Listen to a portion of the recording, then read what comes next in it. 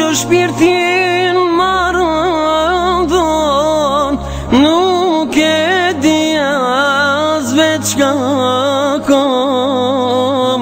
Një gjë shpirtin marrëndon, Amma ba'd, falenderojmë Allahun xhalla xhelaluhu për çdo të mirë që na ka dhënë, për udhëzimin e bardhë dhe furnizimin që na jep.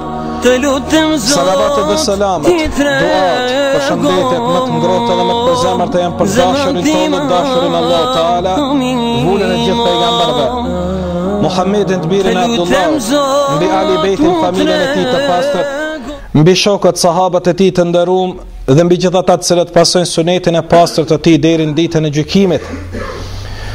Nderuar vëllezër xhamatlin, një prej dhuntive më të mëdha që Allahu na e ka dhënë pa kur far dyshimi është udhëzimi që na e ka bë.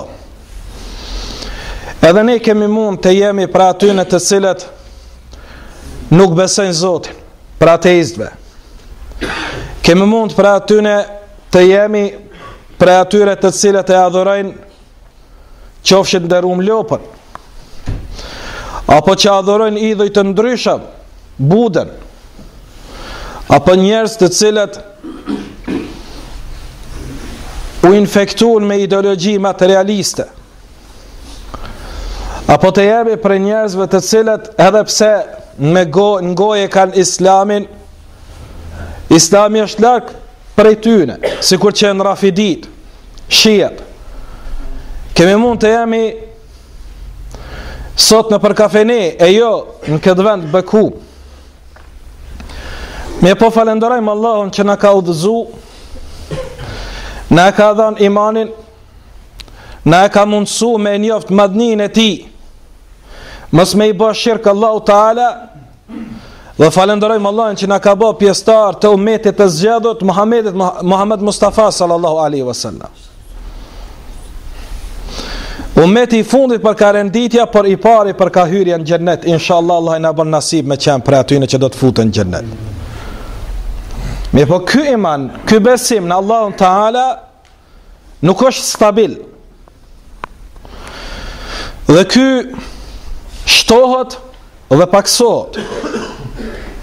Nuk e ka gjithë një nivelin konstant. Dhe secili prej neve e vrejmë këtë çështje. Ka momente sikur momentet kur t'jemi në xhami dhe dëgjojmë ajetet Kur'anit dhe hadithet pejgamberit alayhi salatu wassalam, njëri e ndin se niveli i imanit, i besimit të ai ngritet. Dhe ndin i fallehtësimi, haron brengat e dunjas, haron problemet e saja dhe bëhet i jetur për dëgju fjalët e Zotit vet dhe pejgamberit vet. Dhe bëhet i vullnetshëm dhe i dëshiron takimin me Zotin e vet. Mirë po, këto e momente më të rralla për fat keq mesin tonë.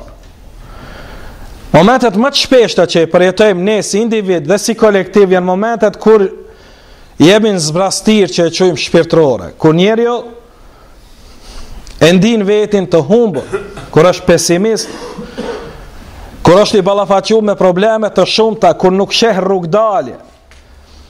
Dhe shumica prej neve jemi të dhënën mas të mirave të dunjas dhe pak prej neve kujdesemi për veten tonë.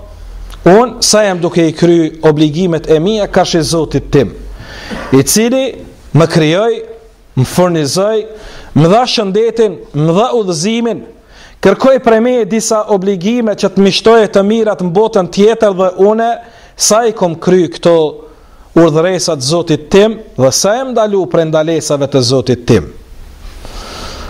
Këto batica dhe zbatica të quajt të imanit, ngritjet dhe zbritjet e shkallës e imanit, pa mdyshe se i kanë shkaktarët e vetë.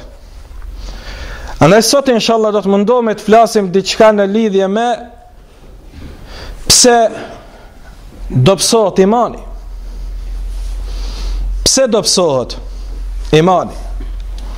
Për me e ditë se ne sa ma të dobët që e kemi imanin, qaq ma të dobët do t'jemi ka shi Zotit tonë.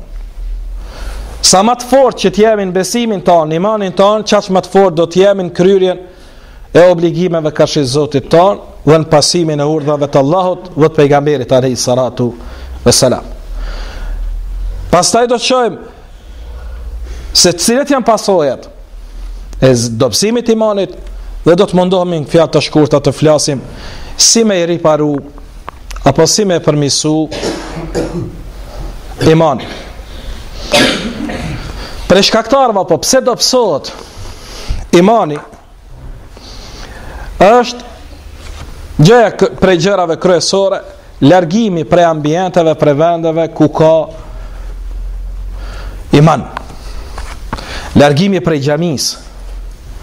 Shumica muslimanëve tonë vinë një herë në javë në xhami dhe gjatë 6 ditëve tjera të javës do të ballafaqohet me zbritje të shpejt të shkallës së imanit. Sikur në zemën qendrore që e kemi në xhami. Nëse e ndalim zemën qendrore, po e vrejmë që rrethonat objektive të ftoftit dhe atësari shumë shpejt po e ftof ambientin e xhamis. Haramet dhe të këqijat për rreth nesh ndikojnë që ne shumë shpejt të na ndalen apo të na dobësohet imani. Ambientet e përzime, shumica neve jetojmë burra dhe gratë përzim, me gratë të cilat i kemi haram me shiquna vrejtet e tyne, shiqojmë në për televizione, programe të fliqura, po edhe hiq mos më ka një fliq programi bolë që janë femrat e zbulume në për internet shfletojmë faqe të cilat spërkojnë asgjë me moralin islam edhe atë njerëzor, dhe domosdo në kësi ambiente dal ka dal fillon me ra imani. Do thot mos prania në për ambientet e imanit, mos shoqërimi me shok të mirë, me musliman të mirë që kanë me ta përkujtu Zotin, është prej shkaktarëve të dobësimit të imanit. Po ashtu prej shkaktarëve është largimi prej të mësuarit të pikave kryesore të festat. Për shembull, ti e fal xhuman, ti vjen fal namaz, me po sa ti din për Zotin tënd. Sa din emrat e Zotit tënd, e din Allahin, Zotin, pasha Zotin me bobe, emrat Allahu Taala, cilësitë Allahu Taala. Sa ti din për pejgamberin tënd, kur ka lind, si ka qenë rinia e tij, print e tij, kur ka met jetim, kur erdhi pejgamberllëku, cilët janë fëmijët e Resulullahit sallallahu alaihi wasallam, sa herë ka qenë i martuar, në cilat lufta ka marrë pjesë, cilët ishin vujtjet e pejgamberit tënd, cilët ishin përkrasit e këtij dinit, shokët e Resulullahit sallallahu alaihi wasallam. E shumë gjana të tilla, shumica prej neve nuk i dim. Pase shumica prej neve nuk dim si mirët tamam abdes me sunet pejgamberit alayhis salam. Dim që na kanë mësuar në për shtëpia, si falet namazi me sunet pejgamberit alayhis salatu wasalam. Çka e prish abdestin, çka e prish namazin, çka e prish agjerimin, gjanat kryesore të dinit, haramet. Shumicën e sendeve ne dim, haram është rakia, haram është mos më fal, farz është shamia, haram është kamata, mi po shumica prej neve shkelim në atë që e dim. Dhe shumicën e gjanave tjera të fesë nuk i dim. Andaj për shkaktarëve të dobësimit imanit është mos leximi literaturës islame apo mos dëgjimi i kasetave islame dhe mos pranimi në përderse ku mësohet dini Allahu Taala. Nëse shkon në përvende ku mësohet feja Allahu Taala, ti do të avren se do të ruan imanin, besimin tënd. Kur të lexon literaturë islame, ke kohë të lirë, ke ditë pushimit, kur ke marrë për herë të fundit një libër islam me e lexu, me i shfletu faqet e një librit islam, kur ke marrë Kur'anin në dorë, librin Allahu Taala, dhe me thonë sot do të lexoj surat Bakara, po e filloj edhe të shoh ku po e mbrin. Shumica e namazdive për të rrugës nuk po flas fare se prekin musafin ose Kuranin dhe për kthimin e saj në gjuhën shqipe. Dhe kjo domosdo largimi prej literaturës islame shkakton deri te ramja e shkallës së imanit. Dhe kur nuk ka njeri kur nuk ka dije fetare islame, nuk ja din vlerën e veprave të mira, nuk e din për shembull vlerën e mirëfillt të namazit, nuk e din vlerën e mirëfillt të sadakas, nuk e di vlerën e mirëfillt të dhënies së borxhit, nuk e di vlerën e mirëfillt të hizmetit xhamis, minbajtjes së xhamis, ndërtimit të xhamis. Dhe kur nuk ja din njëri diçka vlerën, a edhe nuk e punon atë, se nuk e di vlerën e saj. Prandaj edhe për shkaktarëve të dobësimit të imanit është se njeriu nuk vepron vepra të mira. Dhe nuk nxiton atë që Allah ka kërku prej tij. Allahu Teala ka kërku prej neve dhe thot: garoni dhe nxitoni për të bërë vepra të mira. Kur vjen puna me bë vepër të mirë, Allah i thot nxito, shpejto. Kur vjen puna me lyp riskin e dunjas, Allahu Teala thot: fantashiru fil ard. Kur të falet xumaja, dilni përhapuni në për tokë dhe lypni riskun, nuk thot nxitoni, sikur neve të kundërtën që e bëjmë. Kur vjen puna për ibadet edhe për vepra të mira, neve nuk nxitojmë, neglizhojmë. Kur vjen puna për dunja, neve nxitojmë, të kundërtën e asaj që Allahu Teala na ka thënë në Kur'an. Pa kur fardyshimi se kërkimi i dunjas është prej veprave të lejuara nëse bëhet në mënyrën e lejuar.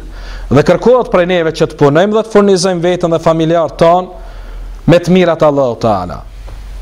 Mirë po, kjo nuk guxon me qenë në dëm të anës tonë shpirtërore edhe me ta dobësu imanin. Edhe me thonë njëri vëllahu që s'po kam kohë.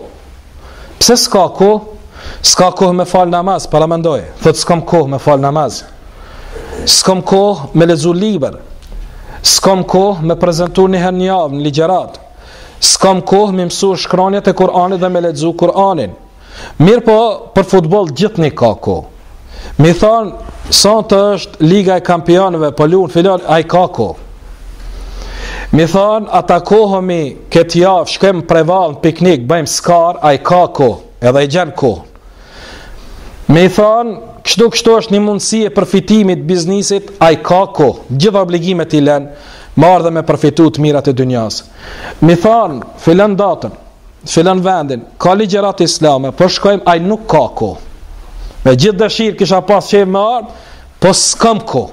Shumë kisha pas qef me ardhë, që është ma i keqja rrenë. Se kur dënë dikush diqka, po e gjenë kohën. A më konë me femën me dalë, 7 herë në ditë e gjenë kohë. Me dalë. Mirë po, këto janë prej shareteve të dobësimit të imanit.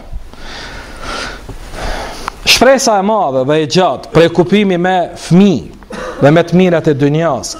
Dhe non stop i myti, hajtë se ko me fitu, ko me bo, do t'a bëj shpi, do t'a bëj, mase do t'vinë gjemi. Ti martej një fëmijë, mase ko me shku në haq. Ta bëj qëtë punë, mase non stop që kjo shpres e rreshme, është prej premtimeve që ja ka dhënë shejtani vetës së vetë, për Allahu Teala, se une do t'i devijoj robët e tu, ja rab, iblisin, Kur'an është ajeti i Kur'anit, dhe neve ja kem pas kushtu shpresa e rreshme një ligjerat të tërë, këti premtimit të shejtanit, që shejtani premton Allahu se une do të bëj çmos që robët e tu t'i mashtoj dhe t'u jap shpresa të rreshme. Vazhdimisht, ko me ishti me shpresu se ta bëj edhe këtë punë të dunjas, edhe atë punë e pastajne me evonu punën e ahiretit. Po ashtu, teprimi në punë, teprimi në ushqim dhe në pije, shkakton dembelit e njëri. Edhe çka ndodh me tëne, e kur të hanë njëri qa dërë mas pare lyp me flajt, jo se diçka jam shumë i lodhën, edhe do në mushtri. Do në mushtri. Ne e kem thënë se njëri është me preardhje prej tokës dhe ushqehet prej tokës. E trupi që ushqehet me produktet e tokës e lyp tokë, edhe lyp mushtrin tokë. Ndërsa, kur trupi më pak i ushqyr me ushqimet të tokës, shpirti që është me preardhje prej naltit. Për Allahu Teala, wa nafakhtu min ruhi, Allahu Teala thotë dhe i kam fryrë për shpirtit tim. Shpirti kur të trupi i dobët, shpirti forcohet. Dhe kur forcohet shpirti, lyp me najt në ibadet, me najt në kam. Kur ta ngarkon trupin me ushqime, ai lyp me najt shtrim. Kur t'i jep ma pak ushqim trupit, edhe ushqen shpirtin, e mban baras peshën. Dhe e shes ai është i gatshëm me shku në haxh. Ai është i gatshëm të hanë tajtë me agjeru. Ai është i etshëm me lexu Kur'an. Ai është i etshëm me mësu prej mësimeve fetare islame. Shpirti është i unet dhe e kërkon. Po ti kur ta ngarkon trupin material, më tepër e dobëson shpirtin, dhe kjo si përpasoj e bjerë dobësimin e imanit të ne. E kur dobësohet imani, pa ndyshe se i ka pasojat e vetë. Pre pasojave të dobësimit të imanit është faktor numër 1, është rënja në katë ose në gjuna.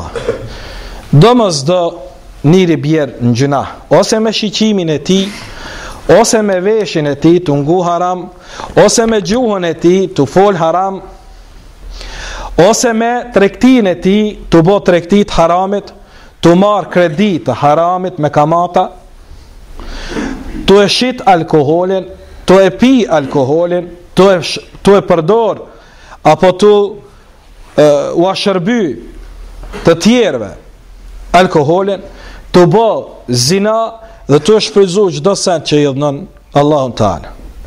Se kur dobësohet imani, më nuk din njëri halal e haram.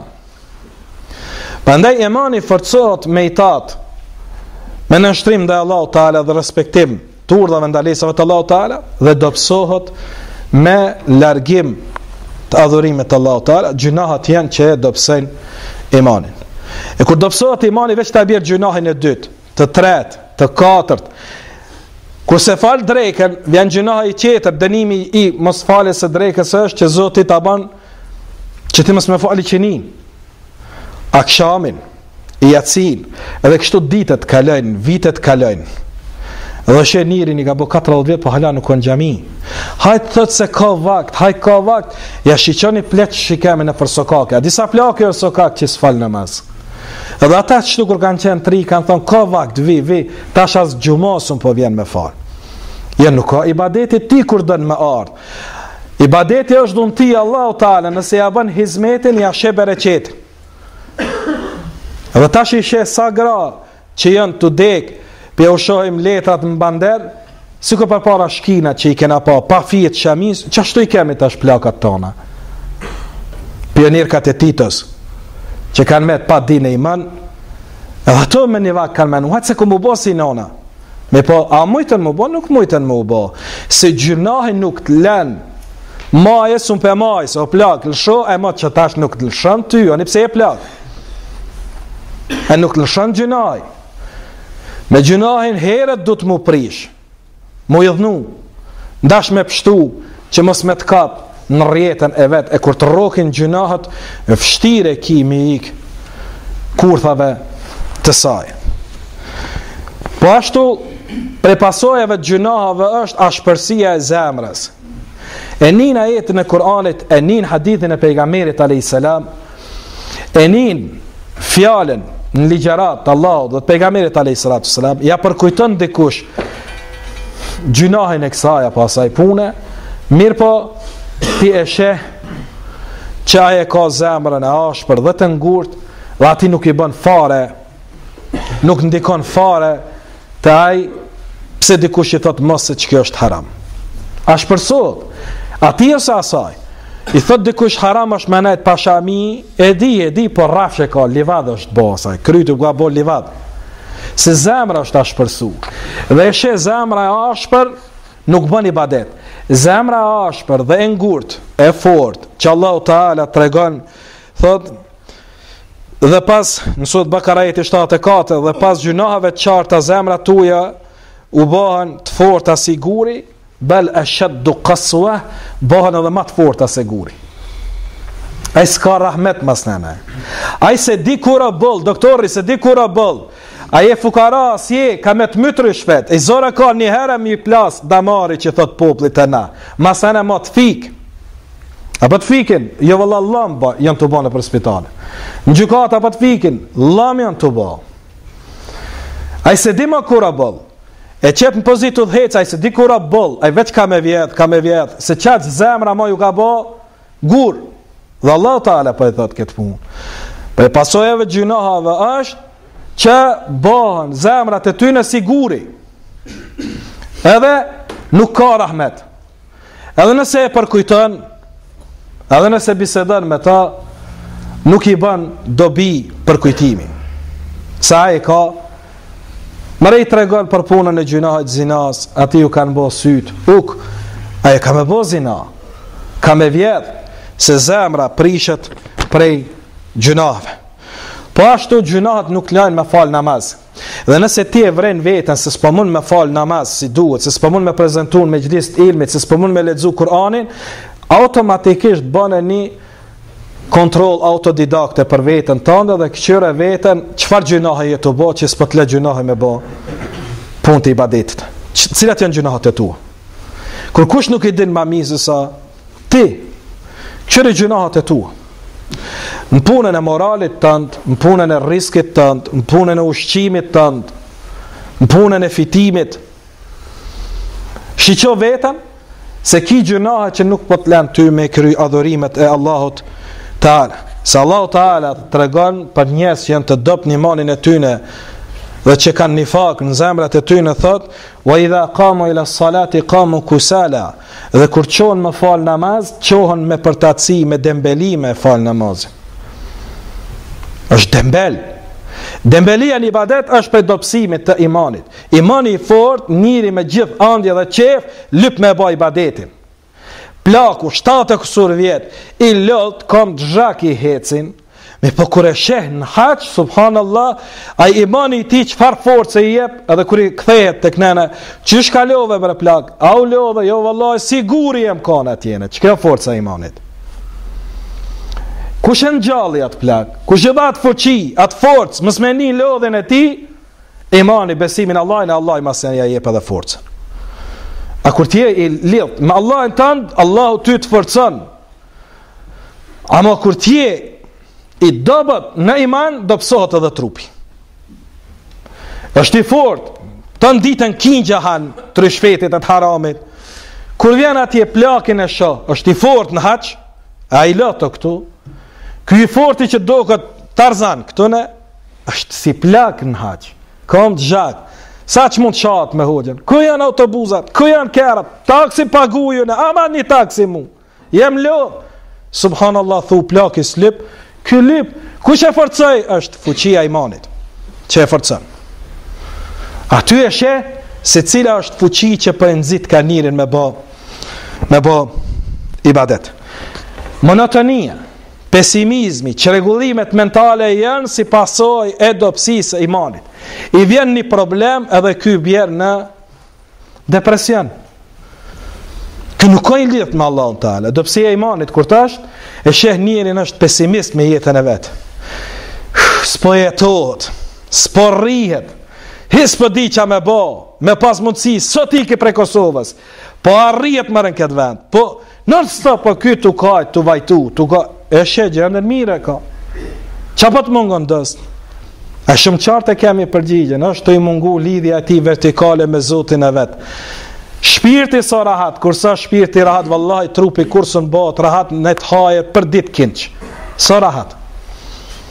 Shpirti, kur nuk është rahat, shpirtin, kur nuk e ushqen, e ushqimi shpirtit do fjala e Zotit vetë. Udhëzimi pejgamberit, Muhamedit alayhi salatu wassalam, nëse shpirti nuk ushqehet, ky kamera monotoni. Edhe ky është gjah i lehtë për gjin dhe shejtan për musliman. Me zi të pret ty në ato momente me të sulmu, kur ty të ka rok monotonia, kur ty të rok pesimizmi, kur s'ka optimizëm, kur çdo gjë është zi. E kjo është si pasoj e dobësimit të imanit tonë. Po ashtu hisi bëhet gajle kur shkilen ligjet Allahu Teala, se ka gajle. I thu subhanallah, po shkilet që ky ligj i Zotit, te ne po shitet alkoholi, te ne po bëhet zinaja, çka më bë oçtria, ju kalon kismet. Se ka gajle ky meselen e dinit. Ky his mërzitet për ymet, për gjendjen e muslimanëve hiç se hiç. Pse po bëhet gjunaj ka shi Allahut në fytyrë tokës. Ky se ka gajle, kur ta imani fort, edhe pse muslimani që ka iman të fort, edhe pse vetë se vepron gjunahin, friksohet për gjunaqarit që është afër ti, e ky është afër ti. Friksohet. Allah i mos përna godet me në dënim. Edhe ka derte, ka gajle vllaun e vet, motrën e vet, dhe mundohet me i dhon këshill. E kur imani dobet, pa ai smërzitet as për gruan e vet, ku po shkon, çka po bën, as për çikën e vet, as për djalin e vet. Se iman dobet ka. Për ta është rrafsh. Sot për sot, nesër ndarse. Ai se ka gajle. Dhe sa imani fort është ai njeri i cili e ka dert kur të shkilen ligjet e Allahu Teala. Ky person e sheh vazhdimisht që lypen me i bë punë për me pa njerëzit. Kur të dobësohet imani, njeri nuk ndihmon për hir të Allahut, mos me ditë kërkush përveç Allahut, po ka qef kur të ndihmojë me ditë këtë dynjaje. Dhe ky ka qef pozit, ky ka qef kur të folen me xhlis me ngu të tjerët, se ka qef me uni nami që po di me fol, që i meçëm. Dhe ky bën çmos për me arnë pozit. A jemi të pa, po e vallaj me kret partit politike jemi të pa luftën për pushtet. A Muhammed a.s. ka thënë zgjidhni ata të cilët i ikin pushtetit, mos i zgjidhni ata që u lypin pushtetin. Sistemet në thojza demokratike të kufrit që i kemi neve në vendet tona janë sistemet të cilat e nxisin kandidatin me thonë o mu bre veç mu më zgjidhni, kërkon mos i zgjidhni, sa ta rrejnë vjedhin. Une vjedhe pos mirë një vesh.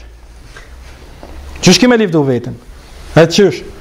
A kem drejt gjami? Jo, Allah, s'kom drejt vesh, kom dhon le më drejt gjami. E bof shajrë. A i ke nalë rakin? Jo, Allah, s'u në nalim rakin, po kom lyp mu bo edhe festival i muzikës. Dhe i sheh njerëzit që lypin pozita, e njerëzit që lypin pozitën janë ata të cilët janë me iman të dobët. Po ashtu i nënçmon punët e mira.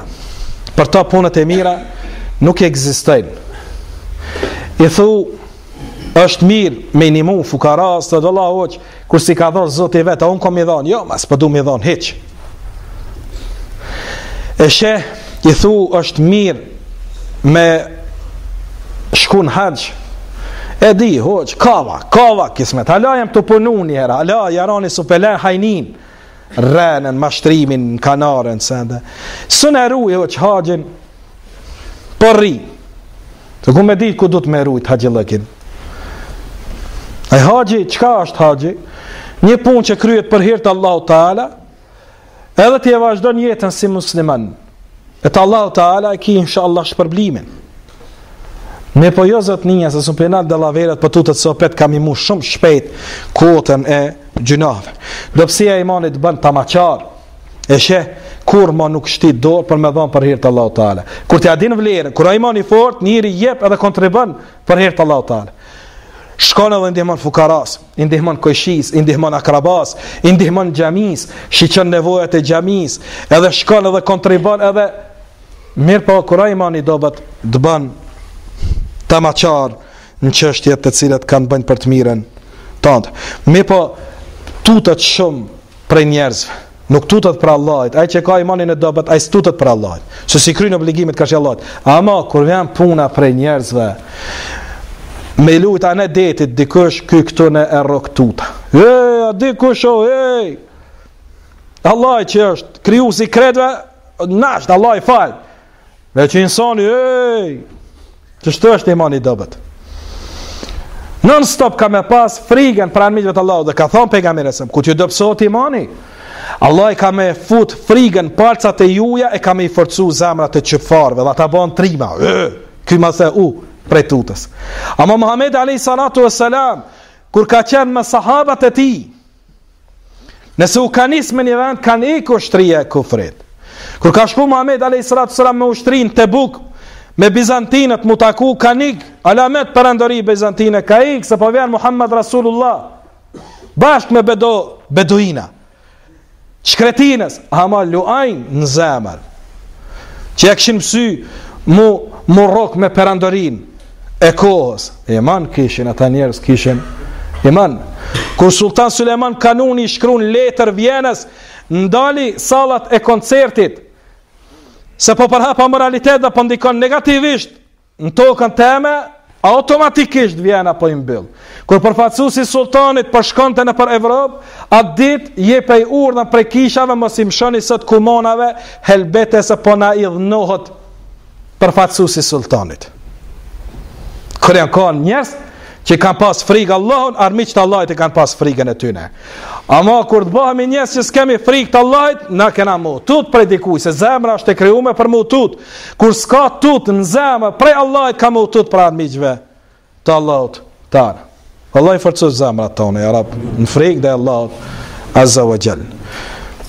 Po ashtu zemra e smut polemizon për stepërmi, për çdo mesele zemra e smut ka me gjet, ka një bahane. Jo, është po mira, po, është qështone, e madhe që qështone, e pse musliman qështu, e pse, vazhdimisht e sheh të polemizu për qështet e dinit. Thuaj se dini ka faj, pse Arab se kanë njoft Kosovën, pse muslimant, ku janë muslimant, po dhe Vatikanist kanë njoft, edhe Izraelist kanë njoft, Jahudit. A i s'ka njoft t'i shkon e bën për nder të qifutve të holokausit e bën kiamet e bën meselet madhe. Shoqata për miqësimin qifut të shqiptare me Jahudit, me po shoqata për miqësimin arabo musliman shqiptar, hiç s'ka. Këne qabjat ka njoft, kur kush s'mërzitet për këtë punë. Jerusalemist ka njoft, na dosta i kena. Dhe pikëqyri dokumente në internet, pikëqyri rënofshin dy popojt më të mëdhej, më të mençmit Jahudit edhe na mas tyne shqiptart. E Allah të ngjalt me Jahudi. Gjahil njeri. Populli më i urrejtur në fytyrë tokës janë Jahudit, sionistat, qifutat. Nuk kam pa popull në Evropë, ndash të Arab, ndash Perëndim. Ku kam njoft njeri që ka mendim të mirë për Jahudin, përveç dosti i Jahudis. Vjen gjahile dhe thot, Jahudia është njeri ma i meq në fytyrë tokës, Allah i ka të regu që janë më të poshtet në fytyrë tokës, dhe i ka bë thi derat që fshet ndërume dhe majmuna i ka shëndru, shumë fise prej tyne që s'ju kanë nështru Allahu Teala. I kanë vra pejgamber të Allahu Teala, qohët gjahile dhe thot, ma të mirë t'jen ata. Qyshe shërojmë, njërë të shpejt, shërohet dobësia imanit. Qyshe eliminojmë dobësinë e imanit? Me lexim të Kur'anit, me meditimin ajetet Kur'anit, të i këshyra jetet e Kur'anit. Pse ne pa i fillojmë elhamin? Pse, çka në më thonë alhamdulillah, falenderimi i takon Allahu Teala. Namaz po futemi, fjala par, o Zot shëqër, që na ke bo musliman, na ke dha shëndetin dhe sotën e po të bëj ibadet ty në këtë vend. Alhamdulillahi Rabbil Alamin. Pa i falenderon kon Zotin e botrave. Këtë çka ka, ti pa i del karshe dhe pa i thua, Zot, ty une të falenderoj. Dhe ti nëse përkujton Allahin, i mediton ajetet e Allahit, ti inshallah do të fillon dal ka dal me përmisu imanin tënd. Po ashtu, nëse ti lexon edhe mëson për fenë Allahu Teala, do ta sheh se ka me të ngrit shkalla e imanit. Nëse ti e përmend Allahun Teala shpesh, të na për shembull e vret njëri kamër sot subhanallah, astaghfirullah, po thon u dreçet hangët. Marak me dreç na. 700.000 hangëshën. Ty nënën, kështu nuk e sheh njërin me pas gjuhën e lakt me dhikër të Allahu Teala, me përmend emrin Allahut Azza wa Jall, po e përmend emrin atij që është armik i Allahut Teala. Shtoj veprat e mira. Sa herë që të bën mirë, ki me vret një ëmbëlsi të imanit në zemrën tënde. E sheh një fukara, jo këta lypsat që e kanë bërë profesion, jo një fukara i cili fëmija i ti, pyet e fëmin ton në klas kush s'ka qizme,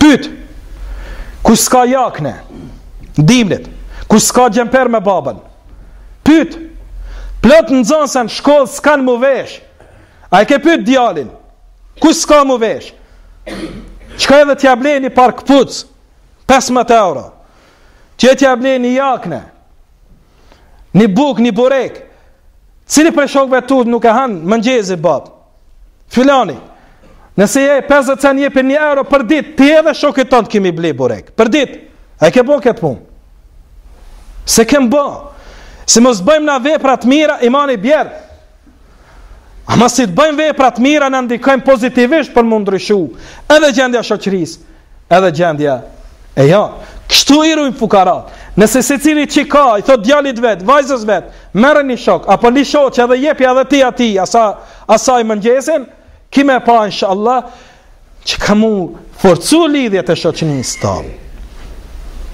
Edhe i djal ka mu shoqënu me djalin tam, edhe ka më arnë gjami, ose ajo vajzë, me pa neve nuk e bëjmë këtë pun, i lajmë fukarat, dhe sa veç e këqyrim hebbana rabbena, veç mu, zët, për qert, gajle, se kam. Po ashtu friga për përfundimit të keq, vizita e vorrezave, me menu, a thu, unë e vdekja që shka me mgjet. Mu tash me bo me marrë dhe vdekja, që shikom namazet e mija. Nëse kësim se ende menën, vëllahi, vështire ka muslimani sinqert me i bo gjunahat, kështu që shemi të i bo si shoqëri. Nëse e menën, po bon vaki tash me marrë mu Azrailin, ma marrë shpirtin. Dhe unë si do të atakoj Allahun Taala. Unë ko pas mundësi me dhe në zeqatin, s'pe jap, po të ja ki garantë se ki me jetu për më ahonga këtë qatë malë që e kia. Të ja ki garantë se sot nuk vjen me të bëzjaret Azrailja, po o mytën banderat të nadalë njerëzit të cilët vdesin. Për çdo ditë, qyteti ynë prej 2 deri në 4 veta që i përcjellim në kuriqeshme në vorrese. E një ditë edhe ty, edhe mu, edhe kredve kanë me na përcjell. Dhe ti, nëse se menon këtë punë, a thu mu, përfundimi dynjas që shpo mzen, Allah i na rujt, ti nuk kime u përmisu në vetën tënde. Po ashtu, llogarit e vetën, gjithni, dije se kjo dynja nuk është asgjë, madhëroj ligjet e Allahut Taala. Kur të nish fjalët e Allahut, lavdro fjalën Allahu Taala dhe sunetin e pejgamberit, se mos shuj para armiqve të Islamit. Kushdo që ta shan fen, mbro fen Allahu Taala dhe bënu krenar që i takosh fes Allahut, se Allah i ta ka zgjedh. E ki hedije për Allahut Taala dhe duj njerëzit për hir të Allahut dhe urrej për hir të Allahut Taala. Nëse Allah s'ta don jehudin, mos e duaj vëllai jehudin. Sa ajo është armik i Allahut Taala. Nëse Allah e don muslimanin, duje, po qoftë edhe në qyshët Afrikës, duje, po qoftë edhe në Haitin e musliman, duje për hir të Allahut Taala. Në qoshën më të lartë dynjas, duje, sa ai namaz dhe vetin po thot Rabbana filli wa li walidayya wa lil mu'minina yawma yaqumul hisab. Zot falem mu, fali printë mi dhe fali besimtar ditën kur do të jepet llogaria. Në qyshët dynjas të bëj dua për ty. Jehudia çfarë po bën për ty? Ai po bën dua që Allah i më dhon xhenet dhe më të fal gjunat. E ti ki obligim me dasht atë që po bën dua që Zoti më dhon të përhershmën e jo të përkohshëm. Allah i na shtoft dashnin mesin e muslimanëve. Allah i largoft urrëtën mesin ton. Allah i bashkoft safat e muslimanëve. Allah i largoft përçamet mesin e muslimanëve. Allah i forcoft imanin ton. Allah i forcoft imanin ton. Allah i largoft gjunahat për mesit ton.